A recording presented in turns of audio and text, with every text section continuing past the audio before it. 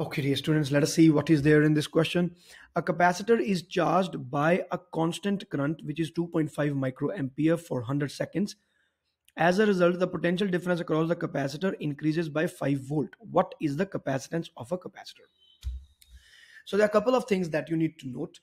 There was one question I did recently, and in that question I told you that the charging of a capacitor is not given in your books. So if the charging of the capacitor is not given, what is this? So try to be careful here. They say that the capacitor is charged by a constant current. So there is no point of transient current. Like in earlier question, I told you that Q can be written as Q naught e raised to power minus t by RC. The current will be written as I naught e raised to t by RC.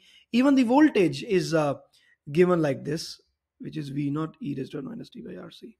These are the formulas for discharging of a capacitor. And at that time, I told you that for the charging of a capacitor, the transient equations need not to be learned by you.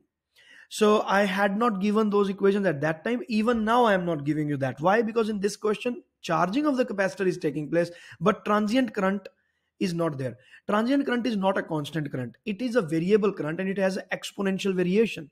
But they are talking about the constant current. So we are not concerned about the transient, about the transition that is taking place from one state to the another. So this is kind of simple question, a bit confusing, but simple.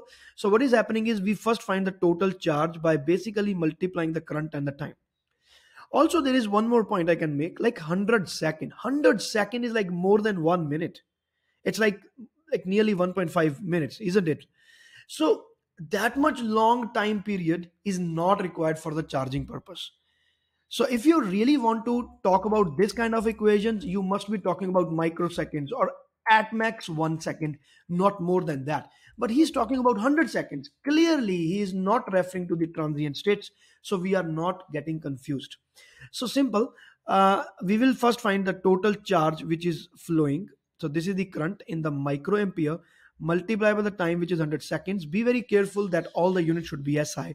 So this is the total charge Q. And Q is equal to CV. So we want to find C. It means that Q has to be divided by the potential V.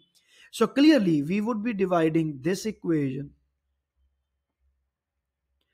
divided by 5 volt because the voltage is 5. We divide by 5 and we find the answer. So this, it will become 5. This will be divided by 10 because of the decimal, and calculation you can do it later. So it will become 5 into 10 to the power minus 5 coulomb. Sorry, we are talking about the capacitance, so it will be farad. But the answers are in microfarad, millifarad, like that. So we have to convert it into microfarad. So microfarad will be when you multiply by 10 in the numerator and 10 in the denominator, it will be 50 multiplied by 10 raised to power 6 farad, which can be written as 50 microfarad. And so the answer will be B.